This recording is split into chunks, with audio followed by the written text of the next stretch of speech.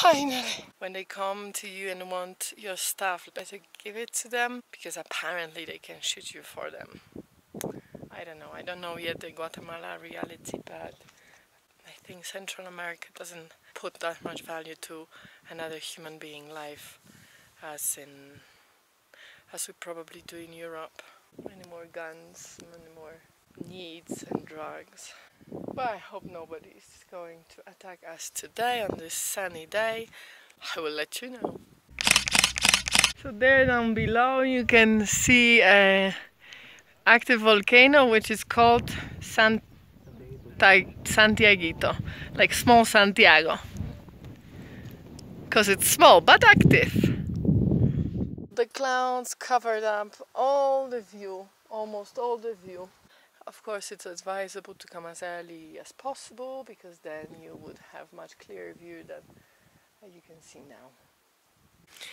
We have snacked, rested, and now we are going to go down the same way we came from.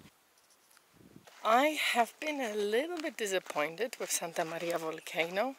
Both the hike wasn't that amazing, just some very normal plants, very normal as for where I come from. Not very exotic for me. At the top you get to see some spots that are quite nice, but that's maybe like 5 minutes from the 3-hour journey up, and another 3 minutes from the 2.5 journey down.